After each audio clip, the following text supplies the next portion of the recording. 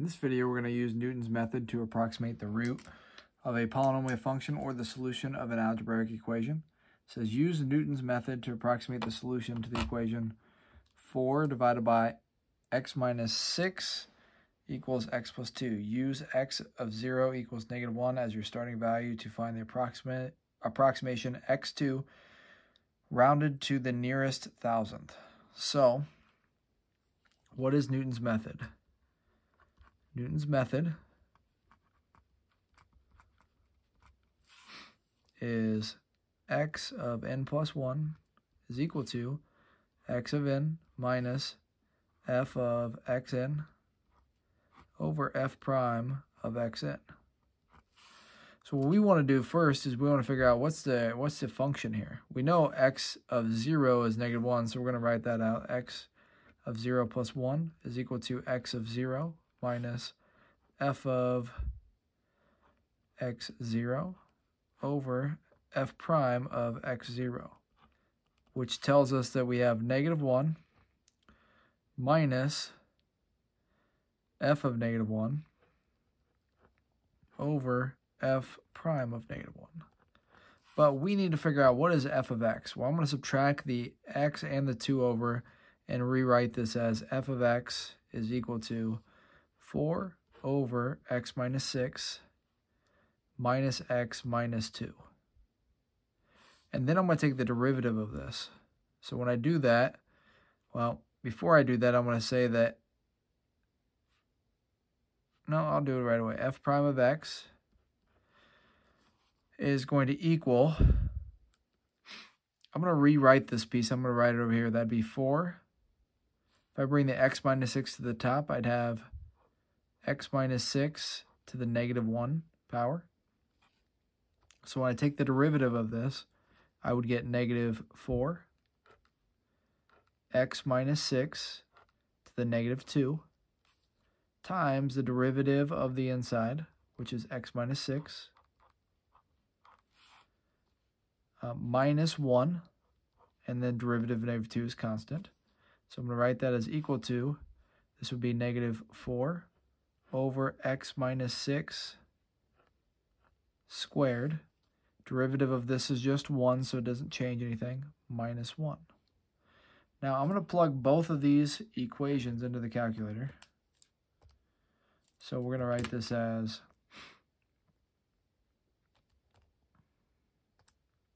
4 over x minus 6 minus x minus 2. It's one equation. And then I'm going to write for the derivative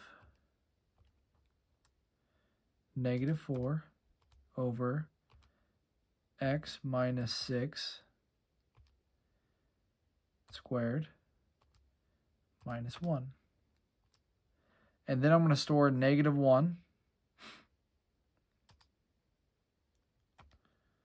Store it as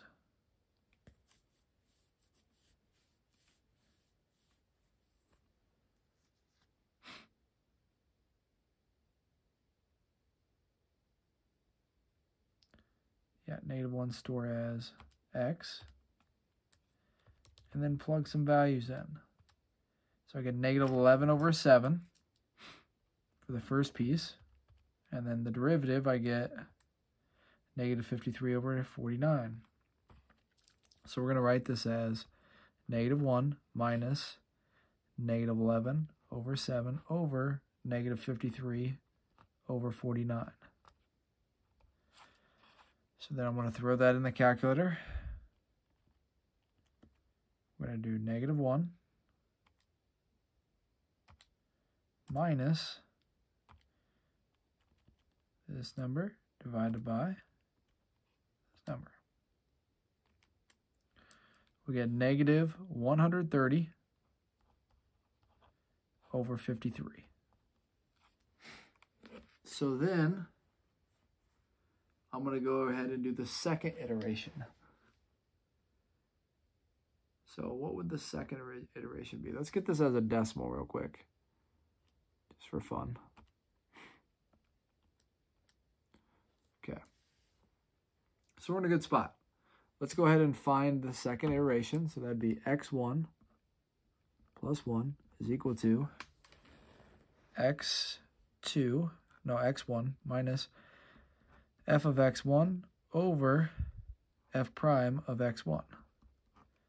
Now, I don't feel like throwing all that into we know we just found this is x1, right? So this was x1. So we're going to put x1 right here, and that's the input for f and for f prime. So I'm going to go ahead and do that. Let's store this as x. Grab the original function. Then grab the derivative. All right, we got two numbers there.